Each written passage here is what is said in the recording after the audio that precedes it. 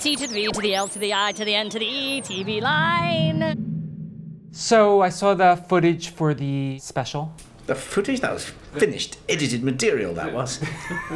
The Victorian special. Yeah. How long have you known that that was going to be on the big screen, that was going to play a limited engagement? And did that affect sort of the scope of it in any way? How long have we known? When did we first? Lloyd finished filming. It doesn't affect the scope because of the way television is now.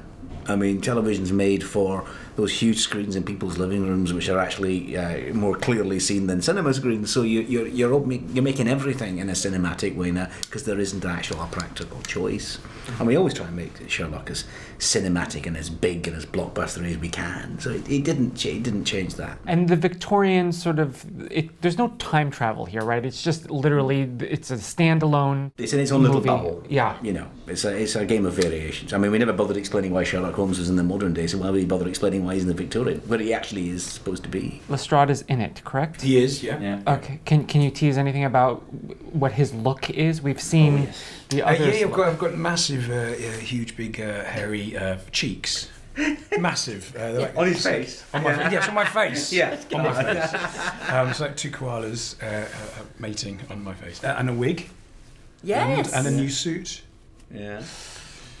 One of the kind of great fun things of transposing it into the Victorian time is making these little changes but trying to keep the essence of it the same. Where did the idea to do this versus, you know, putting all the energy into maybe another episode for season 4? Like, how did that come about? It's always been a separate thing, this. Yeah. Series 4 was confirmed, we knew we were doing it and all that was going to happen.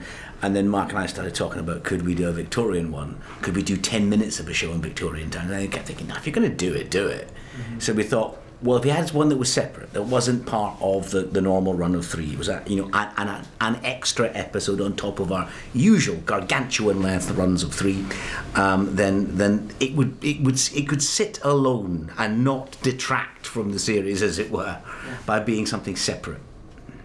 Also, if you just got one episode, you don't want it to be just another episode, really, do you? Yeah. You wanted it to feel We had to do something special for a special. But, you know, actually the idea of doing a special came from the fact that we wanted to do a Victorian one rather than the other way around. And as far as season 4 goes, you haven't written anything yet? Or you have written something? Like, how far into the process are you?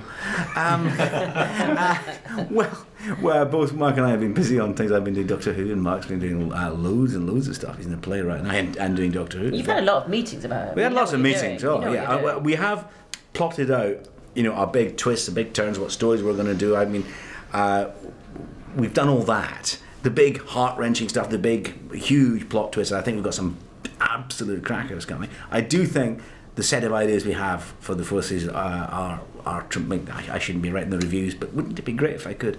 Then I think these are terrific. I'm really, really excited about it. Can you tease anything? Is Moriarty back? He's dead, mate. He shot himself. Look, he shot himself in the mouth, blew the back of his head off in front of the cleverest detective in the world. Now, the cleverest detective in the world would know if it was a fake, wouldn't he? So he's definitely dead. The back of his head's missing. There's blood everywhere. His legacy, though? His legacy will live on throughout these... Well, legacies do live on, don't there? There's not much point in having them otherwise. If your legacy dies with you, frankly, you've screwed up the whole concept. You haven't got it, have you?